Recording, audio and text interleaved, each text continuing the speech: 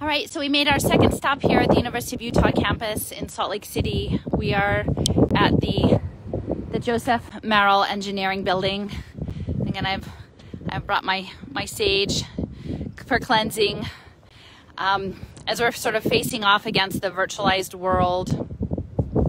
It's important to sort of know the history, and this history is that this building, the program, the computing program here at the University of Utah was started in I think 1965, and it became the home of the ARPANET.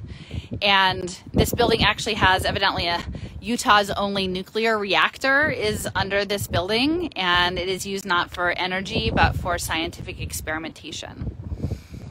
And so this idea of the internet, what was especially worked on here at the Merrill building, my understanding from reading up a little bit about it, was that it was known particularly for computer graphics and visualization. And so that one of the earliest computer graphics that was created, someone drew a teapot and sort of a pencil sketch of a teapot, and then rendered that mathematically and created sort of a visual, a computer coded visual. And you know, if you Joseph, this is for you. I keep imagining all of your objects in your video game that you're developing for Technocracy, and all of your collections of objects that you have holding there, and that the whole precedent for those objects started here at the University of Utah, and the graphics visualization programs of transforming real three-dimensional objects into mathematical equations that then fit into virtual spaces.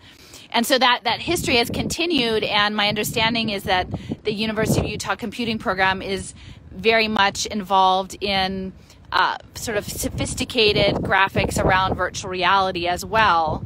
So we can see where that is all going in terms of the social impact space in this idea of measurable behavior change and inserting people into virtual worlds and managing them through sort of behaviorist conditioning and coding conditioning in those worlds.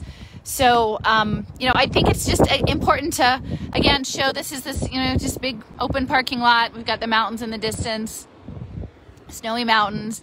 You know, they're doing some construction here. Again, the building itself, it's, you know, it looks well kept. It's an older building. It dates to the 60s, but obviously they've been putting some money into it.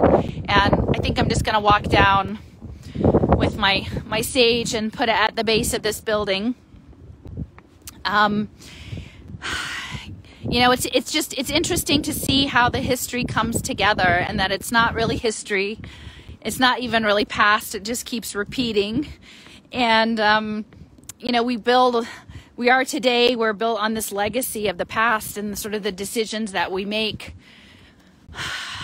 you know, to act or to not act, and to face or to not face these things.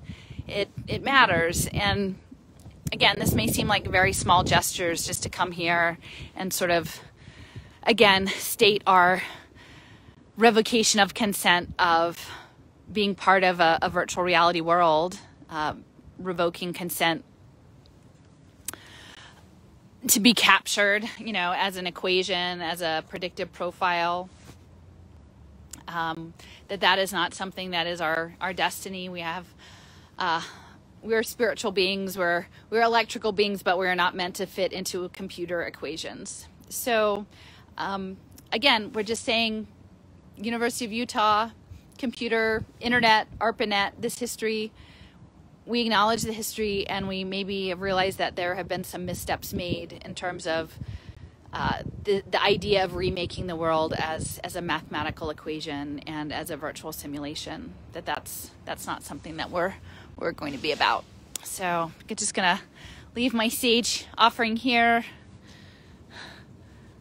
to the creator of real life, sacred life that is not simply energy to be contained, like in managed like in the nuclear reactors for experimentation purposes. You know, a lot of this stuff is military contracting purposes. You know, the internet and the ARPANET are fundamentally militarized technology. you know. And I have to say, being from Philadelphia, being from a place that, you know, we're a land of two rivers, we're pretty flat, we've got a lot of sort of just green trees, but we don't have anywhere near these amazing mountains. And it's really just struck me, being here in Salt Lake, the proximity of these like amazing mountain beings, you know, looking out and sort of with all of their age, you know, with what in the world are people doing here, you know, and what are we doing to the world? So we'll see. We might have another visit here, or I may be just signing off until tomorrow. Again, I have to talk tonight. Hopefully it will go off without a hitch. But I thank you for listening.